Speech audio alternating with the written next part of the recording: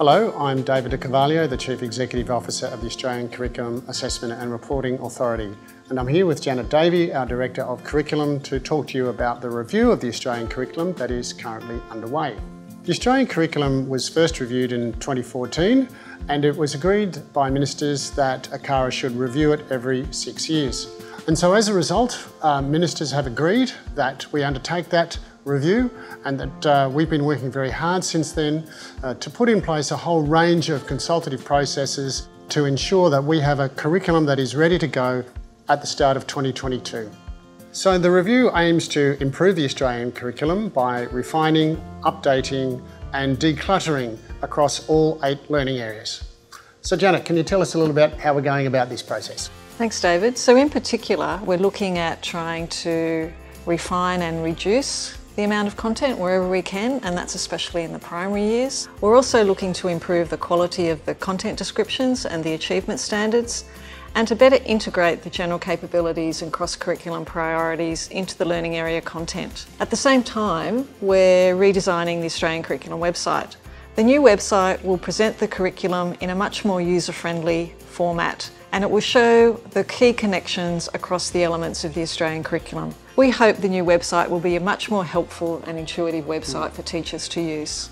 The main message we're hearing from teachers is to make the curriculum clearer. It's not just about reducing the content, it's about making it more consistent and coherent across the learning areas and the years, particularly for those primary teachers, to reduce the ambiguity, to reduce the uncertainty in how we write the curriculum, and to make it really clear, particularly in the content descriptions and achievement standards, about what it is we want teachers to teach and what it is we want students to learn.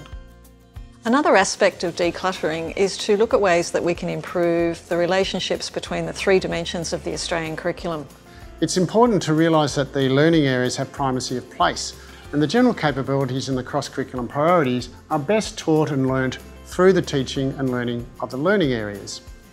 And it's also important to realise that not every cross-curriculum priority or general capability has to find a home in every learning area. Some are more appropriate than others for that purpose.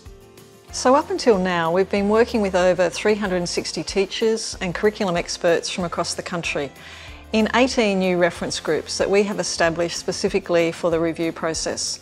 We've also been talking to national subject professional associations and our subject matter experts, as well as looking at the latest evidence, research and international curriculum developments.